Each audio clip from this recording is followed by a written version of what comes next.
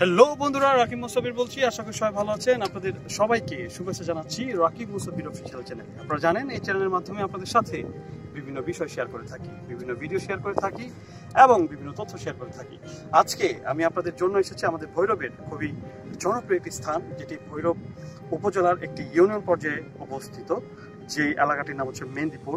মেন্দিপুর হচ্ছে, এটাকে অনেকেই মিনি কক্সবাজার বলেও আখ্যায়িত করে থাকে এবং এটা বর্ষার সময় কিন্তু আসলে চমৎকার রূপ ধারণ করে। এখনো শীতকাল চলছে কিন্তু এখনো তার সৌন্দর্য কিন্তু রয়েছে অটুট। তো বন্ধুরা, আজকে আপনাদেরকে এই এরিয়াটা ঘুরে দেখাবো। আশা করি আপনাদের সবার ভালো লাগবে।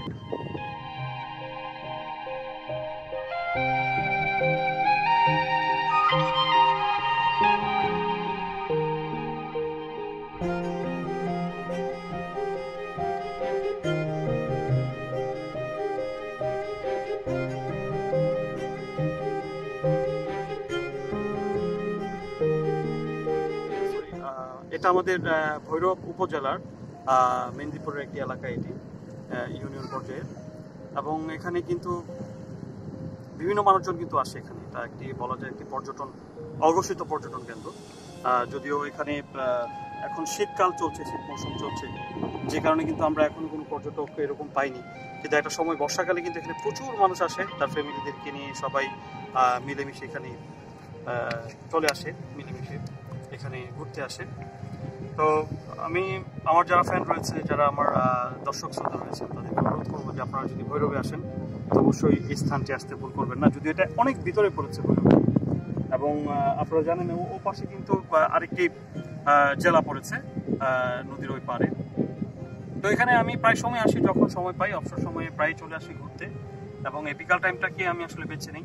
আপনারা দেখতে পাচ্ছেন যে পিছনে খুবই চমৎকার কিছু সিনারি আপনারা দেখতে পাচ্ছেন।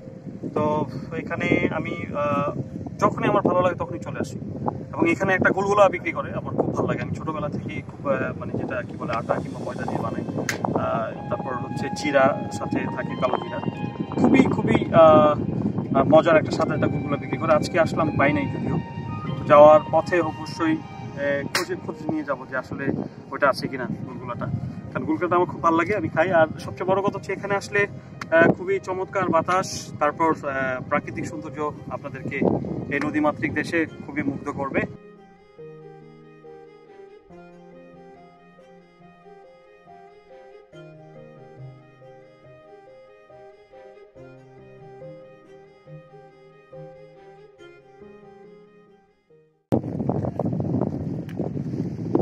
বন্ধুরা, এখানে খুবই চমৎকার একটা জায়গা এবং খুব ভালো লাগছে, ঘুরছি, আপনাদেরকে ঘুরে ফিরে দেখাচ্ছি সবগুলো।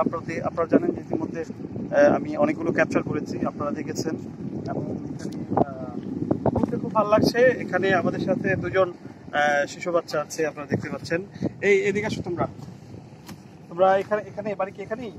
হ্যাঁ, তোমরা এখানে কি লোকজন আসে ঘুরতে? কোন সময় মানুষ বেশি আসে?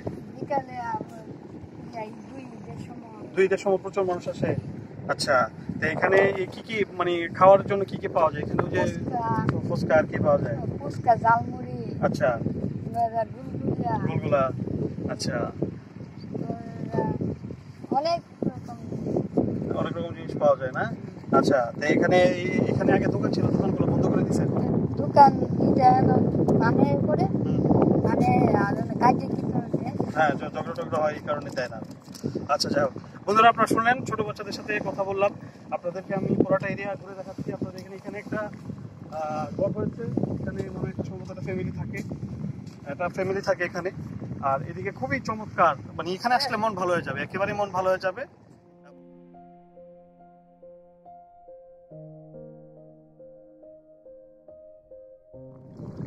বন্ধুরা, একটা শামুক পেয়েছি। শামুকের মধ্যে অনেক সময় নাকি মণিমুক্তা পাওয়া যায়, এবং এই শামুকটি পেয়েছি। এখন এই মুহূর্তে এই শামুকটি কিন্তু পুরোটাই জীবিত আছে।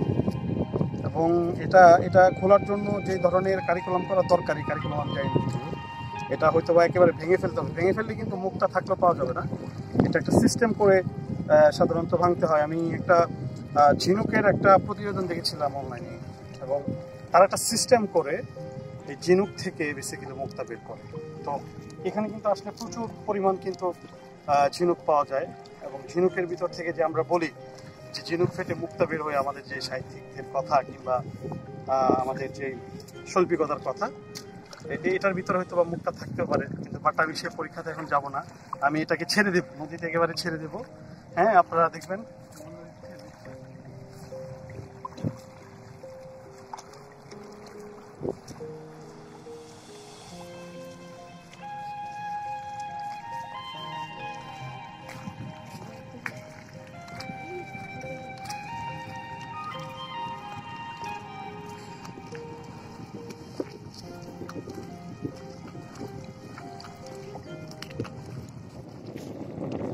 বন্ধুরা, এখানে একটি মাছ ধরার নৌকা, অর্থাৎ জাল দিয়ে যারা মাছ ধরে, এখানে কিন্তু আমরা দেখতে পাচ্ছি যে অনেক জেলেরা কিন্তু এখানে মাছ ধরে জাল দিয়ে।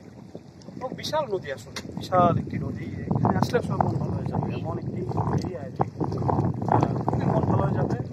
এবং আমার মনে পড়ে যে ছোটবেলায় কিন্তু আমি এরকম ছোট নৌকা ছিল, একটু আগে যে নৌকাটাতে বসেছিলাম, এরকম নৌকাতে করে আমি কিন্তু মাছ ধরেছি। এবং আমার মনে হয় যে ছোটবেলার যারা গ্রামীণ পরিবেশে কাটিয়েছেন তারা অনেকেই মাছ ধরেছেন এবং কি বলে সাঁতার কেটেছি। তবে এই নদীতে আমার সাঁতার কাটার সৌভাগ্য হয়নি। আমি আমাদের ভৈরবের মেঘনা নদীতে সাঁতার কেটেছি, একদম মাছ নদী পর্যন্ত যাওয়ার কিন্তু রেকর্ড রয়েছে আমার মেঘনা নদীতে সাঁতার গিয়ে। তো এখন যদিও আমার শারীরিক কিছু প্রতিবন্ধকতা রয়েছে, যে কারণে আমি আসলে নদীতে গোসল করা আমার ডাক্তারের সম্পূর্ণ নিষেধ। বাট নদী দেখলেই আর এই ঢেউ দেখলেই মন চায় যে সাঁতরাই একটু কিংবা পানিতে গোসল করি। অনেক বছর পানিতে গোসল করা হয় না, নদীতে নামা হয় না। যাই হোক বন্ধুরা, আপনারা সবাই ভালো থাকবেন, সুস্থ থাকবেন, আর অবশ্যই এরকম পরিবেশে আসবেন, নিজের মন ভালো হয়ে যাবে, নিজের পরিবারকে নিয়ে আসবেন, মাঝে মধ্যে নিজে একাও ঘুরতে আসবেন, তাহলে খুবই ভালো লাগবে। যাই হোক, আজকে এই পর্যন্তই বন্ধুরা, সবাই ভালো থাকবেন, সুস্থ থাকবেন, সবাইকে অসংখ্য ধন্যবাদ। আর রাকিব মুসাব্বির অফিসিয়াল চ্যানেলটি সাবস্ক্রাইব করুন। Tata, bye bye.